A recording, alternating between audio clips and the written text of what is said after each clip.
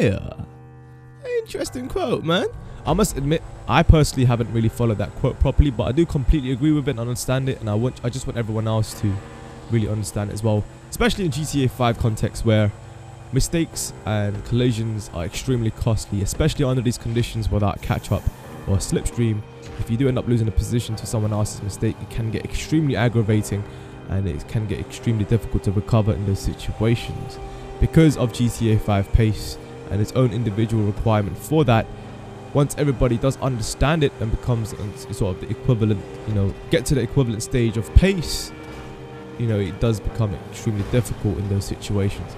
So what happens when everybody is on equivalent pace? It's taken about 1.5 years to get to that stage. Now, a lot of people do understand how the game works, and that's fine. That's great. A lot of people are now quick as each other.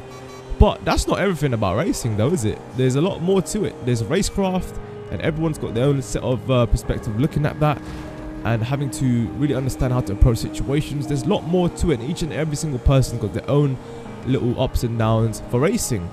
And now when it comes to opinions, that's where I get a little bit iffy with, because the way I see opinions work on GTA 5 racing, and when it comes to discussions, I see it as a lot of people talking on behalf of their comfort zone rather than stating factual information that is to do with racing. So what I mean by comfort zone is basically whatever they see through their perspective as the easiest and the most comfortable position to be, especially under racing. That could be to do with opinions based on racetracks, opinions based on cars, whatever. But the way I see things is strictly based on a particular limit set, or is a skill boundary that is set that you need to hit at the highest level of competition. That's just the way I see it. Even if I'm not capable of doing it, I will still aim to do it. But yes, that is my opinion, but I'm stating it factually based on what everybody else is capable of doing if they were to push themselves at the same sort of dedication, passionate way that I'm personally doing it. So here's the thing, okay? Patience is a huge thing, okay, which a lot of people do lack, even myself at certain situations. But I'm slowly learning. I'm learning myself as well, having to adapt to different situations. But what I want people to understand is, even if you understand the way the pace works in this game, if you do have pace, if you are like, let's say, one of the quickest drivers on a particular track, that does not mean you're going to use that pace every single time. That means you are able to switch on and off, because when there's other drivers around you and you know that they're not in the same equivalent pace, you need to be able to expect collisions to occur. You need to be able to expect mistakes to be made. And you need to be making sure that you are reacting to that situation by braking. That doesn't matter if you're on the quickest lap. That doesn't matter if you're taking the optimal lines. You have to still respect the other drivers around you, and you have to brake, and you have to sacrifice that speed and make sure that whatever happens, even if the player's mistakes causes you to crash, you have to accept that and move on.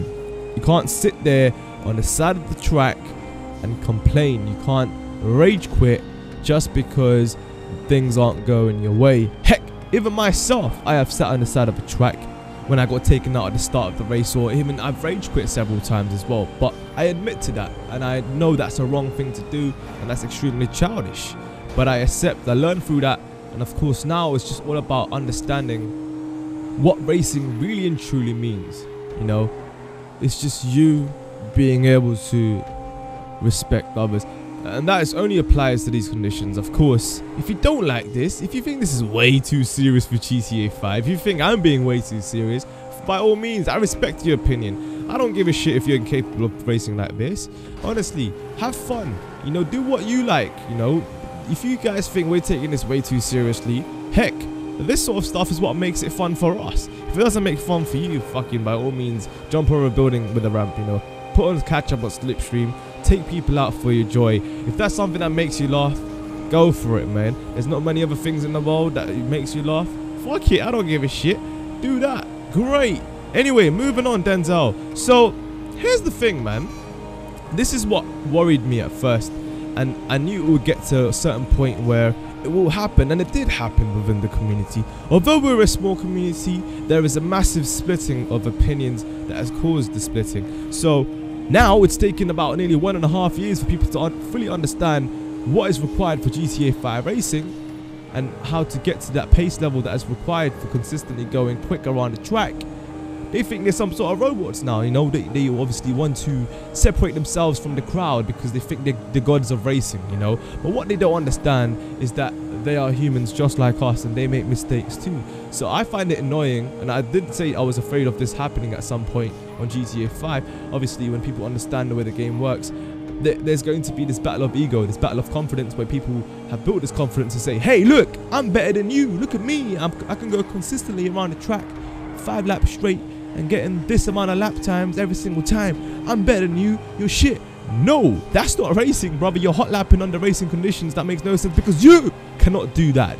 You cannot brake when someone else is not going at your pace. Why? Because you don't have that understanding of the racing knowledge, because you are narrow-minded, because all you know is one thing, and that is the one thing you learned from the very start is just hot lapping. But that's the issue though. A lot of people, right, there's a thing that you need to understand. There's a thing called hot lapping to build your pace, but then to be able to use that pace as a switch, you know, to be able to turn it on and to turn it off at situations that really and truly do matter under these racing conditions. That is what I'm trying to say. I want people to understand it's not always about flooring around corners. It's not always about taking optimal lines. It's about adapting to situations. It's about respecting the other people's driving capabilities and not being selfish and not being ignorant and narrow-minded about just from your perspective, but making sure that you look at it from all perspectives. And when you fight for podium positions, when you fight for any position, you're making sure that you get to that position legitimately and properly using racecraft without shoving someone out the way, without just always prioritizing the apex and just going for the inside corner and inside line all the time. Remember, people, there's multiple lines in racing, right? And you know, people always seem to just see the optimal lines even under these conditions, and that's the worrying part, because people cannot adapt to different things. People cannot visualize different corners and not just that one particular corner. What I mean by visualizing different corners is when you see a car already prioritizing the inside line, that means you need to be able to create another corner around the car, meaning the outside line, which a lot of people are so blind to see. And that is something that I want people to learn, people to really adapt to those situations, to be able to use throttle control, to be able to carry that speed, to be able to execute outside moves. And only a handful of people can do that on this game, and that's very sad to say. And I'm saying not even those the quickest are capable of doing this. People, you could be the quickest driver in the game, but you won't be able to pull off one outside move because you just don't have the racing knowledge. Look, all I'm saying is, you know, at the end of the day, everybody's going to have ego. Everyone's going to have the confidence once they get to a certain understanding and certain level that is equivalent to everyone else. But one thing that people won't have is the same understanding of reacting to situations and being able to adapt to variable situations that are not always given to you on the plate every single time and every single race. That is also to do with individual skill, which everyone's got a separate amount of, and that is called anticipating situations and adapting to other people's breaking points and reacting to it every single time. And that, some people do it consistently, others do it time to time. Some people just constantly keep making mistakes. You could be the quickest driver, as I said, but you may have different levels of that every single time and every single track. So all I'm saying is, if you know that you're confident that you have the pace for you to be able to race consistently and be able to go quick, then stop worrying about it. You know, stop always having to think that you have to go quick. You know, be able to switch it around a bit and really use that for your advantage whenever you require to use it. But in situations when you're bumper to bumper with someone, that doesn't mean you have to do that all the time and expect them to do it, because expectations leads to failures. It's a famous quote. But you have to really understand that, you know, have to be prepared with your brakes, because your braking points do change and optimal lines do change whenever the car in front is near you and the rear bumper is just about to hit your front bumper. You have to react to their braking, because they may take the optimal braking points, but your car is you know, one car length behind them, so that your braking point is going to be different. So don't expect the braking points to be same just because of the quickest lap being that with that particular braking point. That doesn't mean you're going to do it in a normal racing environment. That is the difference. So at the end of the day, people, I'm just trying to set an example for what's right under these conditions without catch-up or slipstream. There's a lot of people showing interest in this. I'm just here trying to help. I'm not saying I'm the best driver in GTA 5. I'm not saying I'm the quickest. There's so many people out there that are better than me, okay? But what I am saying is that I'm trying to help those who show interest in this. And the only other GTA 5 YouTubers who's doing the same is Broofy1322. And that is it. That is it. You know, every other GTA 5 YouTuber may not show interest in this.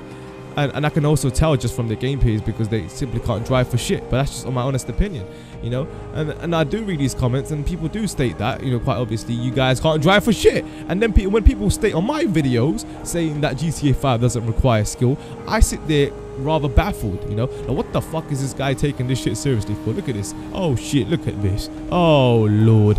I don't know where that comes from, and especially when those who say go and play this and that, I'm like, what the fuck, man. Now I just see it as people trolling. But anyway, this discussion will keep going on and on. But what, at the end of the day, do what you like the most and what makes it the most fun for you. You know, I keep saying this. This is what makes it fun for us. It's a little community, but it's extremely fun. And I do hope more people do show interest in this. And I do like that a lot of people are practicing, because it's not easy. It's not easy to consistently do well in this game. It requires a lot. It is extremely draining at times, and sometimes it can get a bit depressing and stressful, especially when people do end up taking you out because of recklessness and ego or expectations that are put on you. And this sort of stuff should not be there in the first place. People really need to just understand that this game is extremely costly when it comes to mistakes, and you should not be putting yourself under a situation where you make a mistake due to you pushing and being aggressive with your pace and knowing that you know everything about the game, rather than just respecting your position and really just holding it and being consistent without pushing it too much, and really and truly just making sure that you are having the battles there and enjoying the overtakes or enjoying the defending, rather than wanting to split the gap up all the time and thinking you're God or some shit. But really and truly, just keep your position, man. Don't cause a mess for other people. Don't cause up clusterfucks. As you saw at the start of this video, you know, me and the white Comet, but this is a sick track. It's one of the best tracks in the game, simply because it requires the most racecraft out of any track I've ever played, man. You know, there's so much to do, there's so much patience required, there's so much concentration. There's no room for error, you know. You can easily lose car control and carrying the optimal speeds. Then that's where you have to switch on and off, which I was doing throughout the entire race. And really, this video set an example of what is pretty much GTA 5 racing all about, and what you can do in this game and the potentials from it. So I really hope a lot of people out there who show interest in this can see it from this point of view, and to see what's right and what's wrong, and just try it out there and try it for yourselves. Try it for yourselves and have fun. Have fun doing this, you know, under these conditions. And there are crews out there for you to be able to do this, you know. Like I said, join my crew, man. My crew is rather full, but I do tend to clear it out often for those who are inactive, and to get the active players in. People think I'm kicking them out intentionally. No, that's because I want to clear the crew out for those who want to join again can join back. You know, it's not something that I'm purposely kicking you out because you're bad or anything. I'm not judging. I don't ever judge on GTA 5, man. People have this notion also that, you know, sometimes people judge you for because you're going too slow. Oh, I need to fucking push it and choke. No, just fucking race at your own pace, hold your position, and that's all that fucking matters. So anyway, people, hopefully you guys have enjoyed that little discussion. I do hope people do show more interest in this game. It is definitely a viable game for racing. One of the most intense racing games I've ever played, for player requirements and how much it drains you out in certain situations. I love the whole playlist system. I love the racing system, and it's one of the best mechanics for any racing game I've ever played in a while. So thank you very much for watching, guys. I do appreciate the support, and for those who think I take this seriously, well, you simply haven't experienced that thrill, that intensity, that side-by-side action, that level of respect for the other player, because you think they might not respect you, and you have this little bit of psychological notion that you might lose, so you get a little bit iffy and you start panicking, and then you go kaboom, explosions, parts flying off, and that's your judgment. No, that is you being narrow-minded. Please be open. Please look at it from this perspective, and then once you do try it, make a judgment and get back to me. You know, practice and then get back to me, because this game is not easy. It does require practice. So once you do understand it, once you've experienced the side-by-side action with other cars around you and really and truly made that chemistry with the players, then come back to me and then tell me and give me a proper judgment of this game. Because if you haven't tried it, you cannot make a judgment. Thank you very much, people. I'll see you guys next time. Shaggy, shut out. Good night, peace. Yeah. Hey guys, Shaggy here, aka Gene. The results are finally in for top 10 fastest sports cars on GTA 5 on the PlayStation 4 and Xbox One. I personally feel like quite a few things